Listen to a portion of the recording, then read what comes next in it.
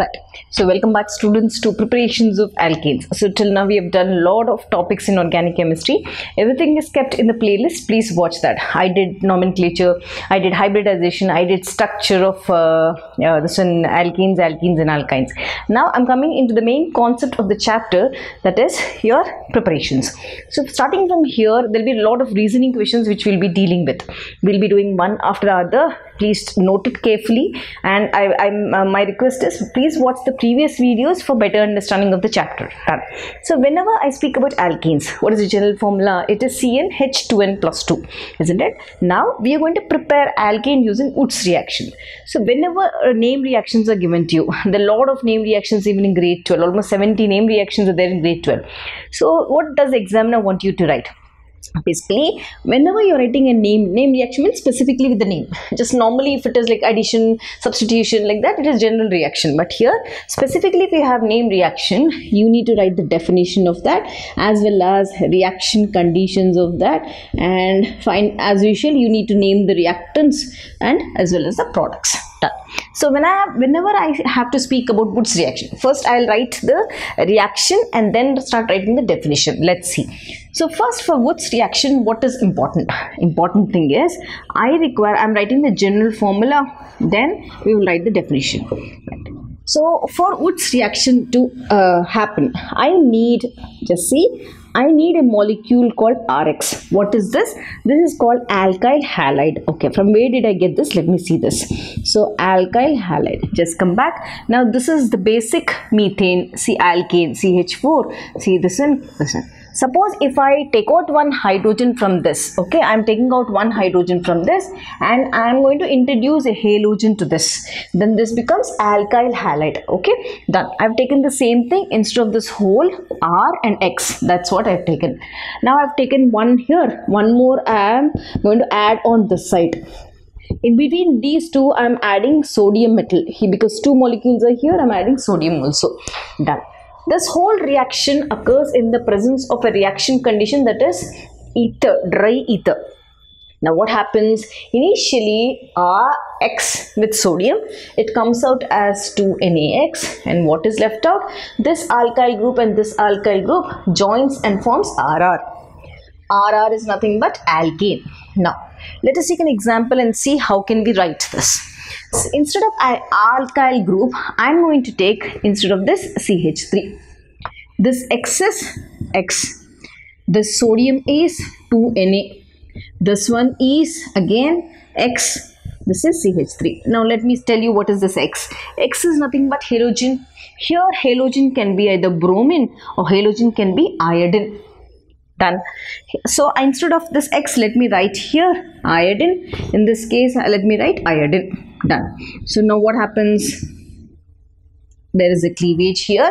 When will this happen? When you have dry ether present in the reaction, then only. Done. So what is the product? This CH3 and this CH3 joins and forms a compound. And what is left out? 2NaI is formed. Now let us name the reactants and products. I should name it, isn't it? Now what is this? I said alkyl halide. Now instead of alkyl, what is this group? This group, let me erase this off. This group is what? Methyl. This is methyl. Halide is what? Iodide. Methyl iodide. So both the cases methyl iodide. Now what is this? This 2-carbon atom alkane. It is called ethane, isn't it? One is methane, one is ethane. Second is ethane. That. Now I have written the reaction. Let me explain. Now how will I write the definition? Let me take out this whole thing and start writing the definition of Wood's reaction. Seeing this, nothing to remember, nothing to by heart. You can write it by yourself. Wood's reaction. Just see here. Start. When alkyl halide, right? So two molecules of alkyl halide. Okay, done. When two molecules of alkyl halide, let's write definition. When two molecules of alkyl halide are treated with sodium,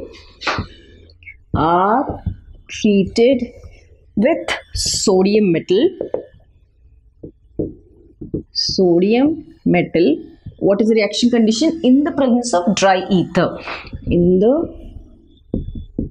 presence of dry ether to form, what is it forming? It's forming alkane with same number of carbon atoms. See here, there are 2 carbon atoms here, here also 2 carbon atoms, to form alkanes of same number of carbon atoms. It's called Woods reaction. This is the definition. Definition over, general reaction over, example, specific example also over. Now, hope you would have noted this. This is also clear, simplest reaction. Now, we will learn why have I taken sodium, why have I taken dry ether in the reaction. Yes, let's erase this and start. Now, basically, whenever you have learned the reactivity series, you have learned your reactivity series in grade 10th only, isn't it? So, we have studied in that series of metals which have placed according to the reactivity.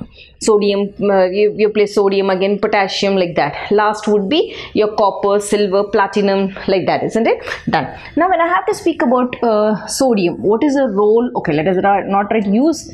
Let us write role. Role of sodium Woods reaction. Basically, I said sodium is a highly reactive metal. So, because of this reactivity, we have taken not higher, it is highly reactive metal. Done. Because of its reactivity, I've taken that and used it. We have used it in Woods reaction because it can easily take out halide from that. Now, what is the role of dry ether? Done. So here you should know one important concept. What is the concept? Basically, we have solvents with different types of solvents. I've already made one flow chart also for you. But here, when we are speaking about dry ether, what is the basic concept? There are 2 types of solvents, that is polar Protic solvents, and next one, polar opposite is non-polar Aprotic solvents. Okay, right. Now, what are polar Protic solvents? We will see first. Basically, whenever I speak about, let me number this is 1, number this is 2. So, whenever I speak about polar Protic, basically solvents, that means these are the solvents which have acidic hydrogen in them, H plus ion, very important. So, what is that? They have acidic H plus. Now, this acidic H plus should be attached to which atom? It should either be attached to oxygen or it should be either attached to nitrogen. Like example, if I take the basic water, see here, oxygen attached to nitrogen, so it is a polar Protic solvent. Next, nitrogen attached to hydrogen, because I said nitrogen, hydrogen. Ammonia is a polar Protic solvent. Next, HF. This also you can write because electronegative atom. Done. Next, formic acid. Here what happened? Oxygen attached to hydrogen, polar Protic solvents. So these are all polar Protic solvents. Done. Next important thing, you should know what actually is non-polar Aprotic solvents. Right. The same thing again.